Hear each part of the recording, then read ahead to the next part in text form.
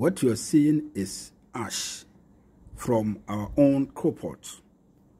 And the ash you see in it is from charcoal. So if you want to scatter your enemies, that's those who gangs against you at workplace, they always bite you, tease you, make you uncomfortable at workplace. This is what you can do. You get this ash, go out at T-Junction. You do this at T-Junction. In the night, place some of the ash inside your palm, that is your left palm.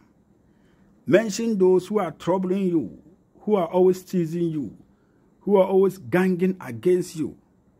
Mention their names 3 times or 7 times each.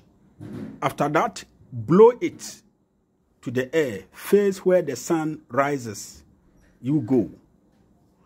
Stay blessed. This is T-Junction.